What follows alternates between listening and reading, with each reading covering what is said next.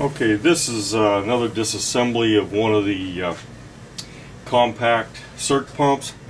This one is a Grundfos.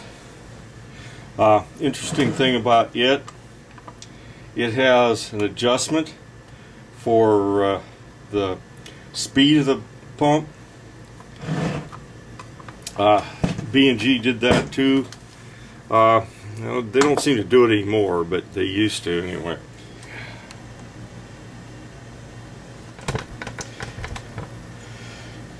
It's a type UPS 1558FC. It's got a check valve in it. I thought that was kind of interesting, that it comes with a check valve. That's kind of a neat idea. It may reduce the flow a little bit, but I'm sure it's no big deal. Anyway, we're going to take this one apart and see what's up with it.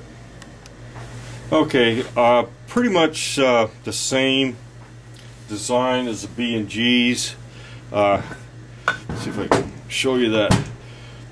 There's that check valve.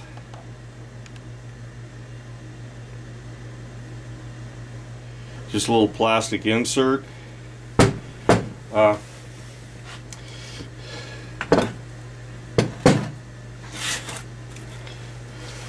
taken the rotor out of this thing. You can see the impeller is very similar to what the B&G used. They put a plastic cover on the windings.